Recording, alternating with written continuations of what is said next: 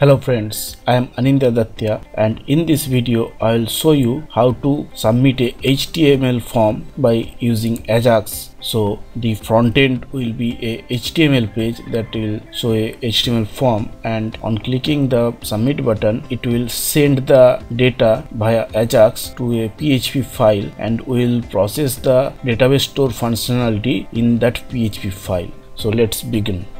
So first of all, we will create a new folder Ajax form, and inside it we will create a index.html file, and inside this file we will have a basic HTML form. If we load this in the browser, so the URL is localhost/Ajax form, that is the folder name, and here we have the basic form. And make sure you have Apache is turned on. If I stop the Apache, then it will not load. So make sure in your XAMPP control panel you have turned on the Apache. So it's loading again. The word AJAX stands for asynchronous JavaScript and XML. Why it is used? It is used to get data from the server from client side after page reload.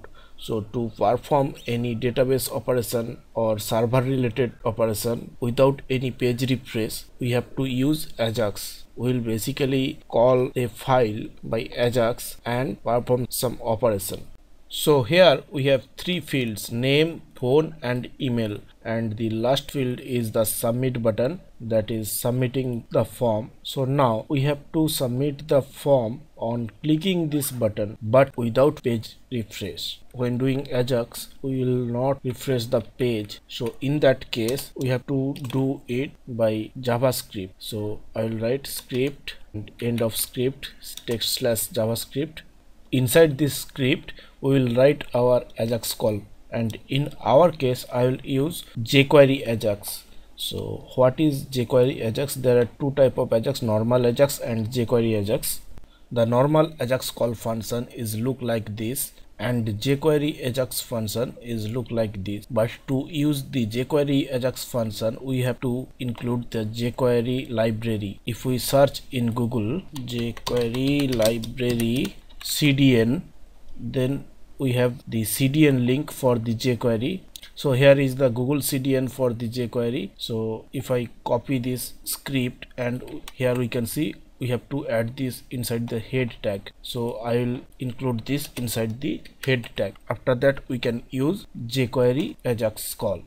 Here I have applied a CSS margin 10 px, and I have applied it inside the parent div. After applying the CSS, the form looks like this. So we have a gap between the form inputs. Margin provide the gap. Before writing the Ajax call function, I will change the input type submit to type button, because we are going to submit the form without any page reload. If we use submit, then it will reload the page on clicking the submit button. Now in this button I will write on click, I will call a function submit form.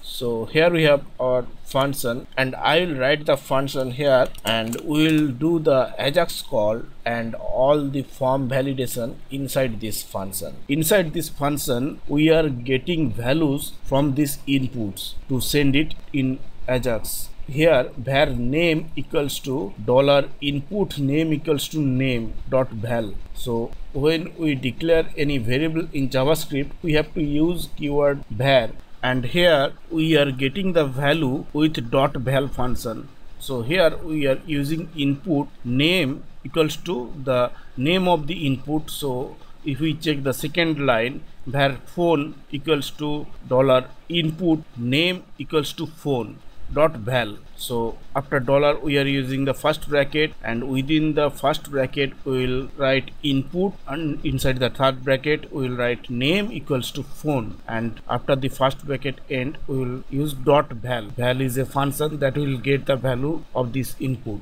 Actually this is a jQuery syntax to get an input value. We are using dollar to use the jQuery method, and here is the element input name equals to name, and dot val is a jQuery function to get the value of that element.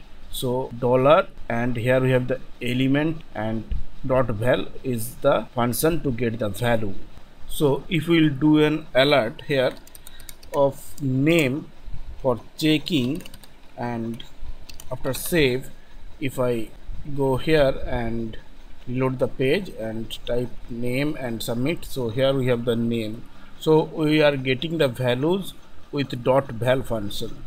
Now we will pass this value into the Ajax.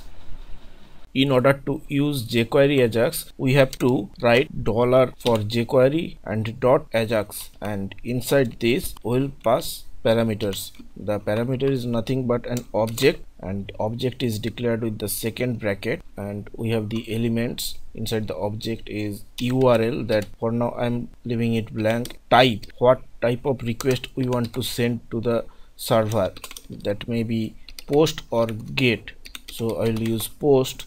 Another parameter is data, what data we will send. This is also a object, I will declare it as form data, and this is a variable, form data is a variable, and we will declare it above this line where form data. This is also a object where we will pass the value of name, email and phone. And there is another parameter success that will be called after the Ajax call is complete. On success we will call a function, and here we have the function, and inside the function parameter we will write response. This response is received from the Ajax call. So when we call a URL here via Ajax, it will send the data here in post method, and here we have the success function that will receive the response from the API. So here we have the syntax. Now I will first generate the form data. So name colon name, this is also an object. This variable will hold the form value of name. Phone, which will hold the value of the phone in the form,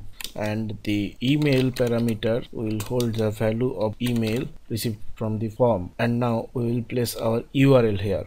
The URL value is nothing but the PHP file, so I'll create a PHP file here in the Ajax form folder. Here we have the submit.php, and we will call this file. So we have to write here submit.php, and obviously we have to provide the absolute URL. So in that case we have to use this URL, and after that we have the submit.php. If we place the submit.php in a new folder inside the Ajax form, say as API, so in that case I'll move the submit.php to API folder, and now the URL will change to /API. Now I'll write code for the submit.php.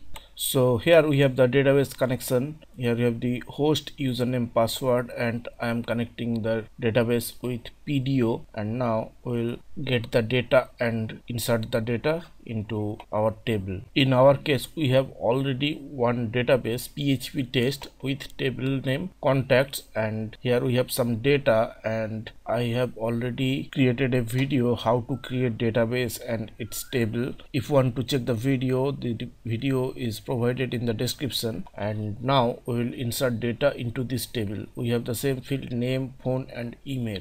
And now here we have the MySQL insert query with a checking. So here we are checking if we have the name field, and the name field is not equals to blank, and we have the phone field, and phone field not equals to blank, and we have the email field, and email field not equals to blank. Then we are going to insert the data into the contacts table. So our coding part is done. Now it's time for testing our code. First of all, I'll truncate the table here to delete all the previous record. If I go to the browse, then here we have no record now. And now in the form, I'll submit the form. I have already added the values and clicking the save button, and now I will refresh the database here. So here we have the new record. So the insert query is working. And how can we know that the Ajax is calling? To know that, right click on your web page and click on the inspect element and go to the network tab here. In the network tab you can check what API we are calling when submitting the form. So now I'll change the name to Anindya2 and click on the save button, and here we have the method post status 200, that is success. So here we have the submit.php. If I click on this, then in the header we have request URL, same URL that we have used in the Ajax call function.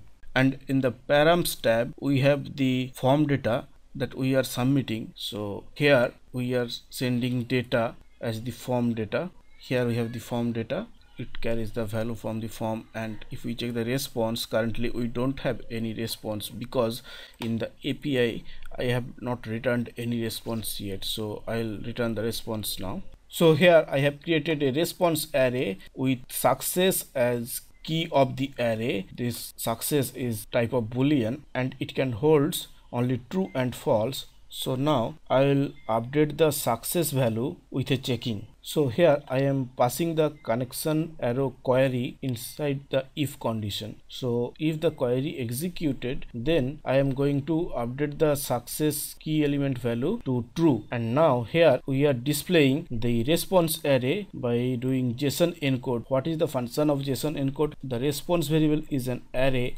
and we are converting the array to a JSON format string. So this string will be returned in the response here in the success callback function. And if we do a console.log of the response, so here if I refresh, and after refresh if I click on the save button, now again we have the submit.php call and I have not changed the data, so we have the previous data. So here we have the params and currently we have the response success true. So it returning true because the query inserted the record and here we have the success value changed. So in the console we can check, here we have success colon true, but this is a string, this is not an object right now. So to convert it to an object we have to parse the JSON response. So here I have applied JSON.parse to the response and getting the parsed value in a variable